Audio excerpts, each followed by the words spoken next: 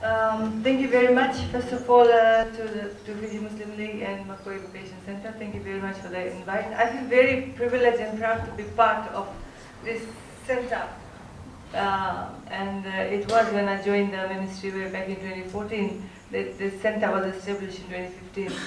So to the 1,500 plus women who've gone through the center, we are very proud of you. And on behalf of the government and on behalf of my ministry, I put on record my commendation to the Fiji Muslim League for thinking of our women. And as mentioned by the previous speakers, women can do anything. And COVID-19 actually showed us the resilience that our Pacific women and also the women in Fiji showed during that time. You were at the forefront, looking after your families. And when disaster struck, you were there. So recently we launched our Women Resilience Program with TFET and UN Women. And there was a video that was shown during their lunch. And everything that was shown there was women. From food security to looking after children to sort of finding a place for shelter. And I was asking myself, where are the men? So what is traditionally our role in the Pacific cultures was actually shown there.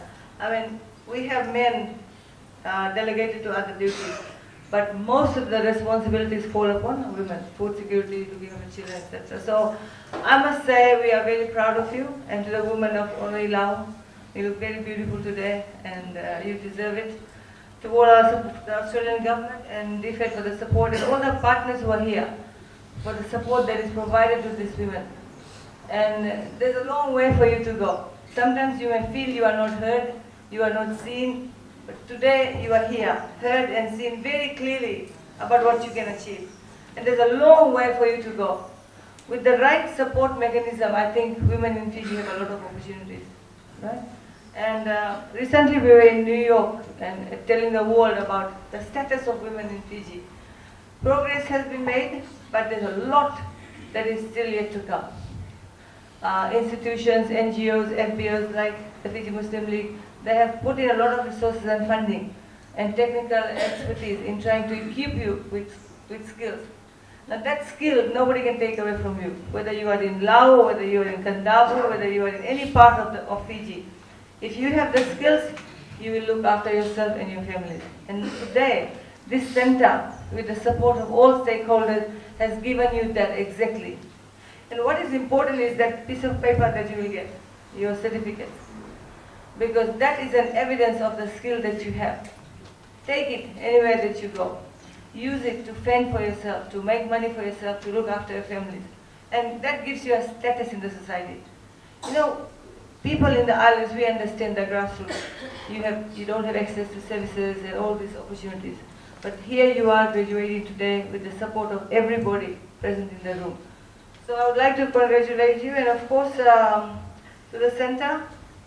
This is one center that accommodates diverse cultural groups of people. I mean, it doesn't discriminate. Oh, we're only going to have a Muslim women training here, we're going to have Ethiopian women. It's open to everybody, and that's what makes this unique. So all of us should be proud of a center like this that exists for everybody. And that is what we call by having an inclusive society. Okay? So I thank the League for that.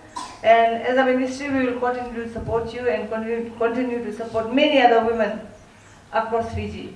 And those who are yet to enter the doors of this institution, please go out and spread the work that the center does. And of course, we need funding to run this. So all those stakeholders that have been providing funding to the institution, we thank you for that. And we believe that we have a big issue in Fiji. You know that. I always talk about that, domestic violence. I always talk about that. Fiji rates very high in terms of violence against women. And one of the ways I believe that we can help women get out of abusive relationships is through socio-economic empowerment. We give you the means to earn a bit of living. Financially, if you are financially independent, there's a lot of things you can do. And my work with the ministry has shown me that women stay in abusive relationships because of this. You don't have the power to earn for yourself and your children. I'm not saying you leave your husband when they beat you up. I'm just saying that financial independence gives you a bit of power. And relationships are supposed to be balanced ones. In the Pacific, all across the Pacific, all the countries have this problem, the issue of violence. And some of us, if you really look deep into it, it's because of the culture that we grew up in. We grew up in the Pacific cultures believing that men are more powerful or higher than whatever you call them, whichever way. And women are supposed to be the submissive partners in a relationship. But no, we need to build respectful relationships. Men and women must learn to live in a very respectful relationship. Whether you earn or your partner earns, it shouldn't make a difference. It has to be contributing equally to your family. And of course you must understand that your behavior as parents affect children. We have a lot of children that learn abusive behavior from their parents. So we need to cut that out. And that is the biggest problem we have in the Pacific for us. So ladies and gentlemen, today it's all about you. It's about what you have achieved. It's about how proud as a society we are of you. And we thank you for being bold enough to leave your homes, leave your families, leave your children, to be here for 3 weeks. And I hope your 3 weeks was a wonderful time. And as I said before, go back and talk about the center and how the center can affect many, many other lives. Okay? It's just you need to have the willpower to come out and showcase whatever is here. So to all of us in the room, thank you for being part of this very, very important program today. Shazna, thank you very much for looking after, and to the president and the founders who are both here today, thank you very much for all that you do for our women.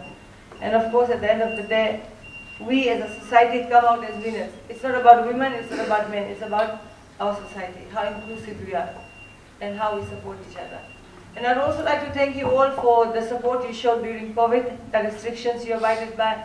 Now we are slowly opening up, okay, but still you need to be a bit more cautious. Even though masking and everything has been restricted, but please, in your space, you still need to be careful about protecting your families and everybody. So thank you very much, and yeah, God bless you all. Thank you.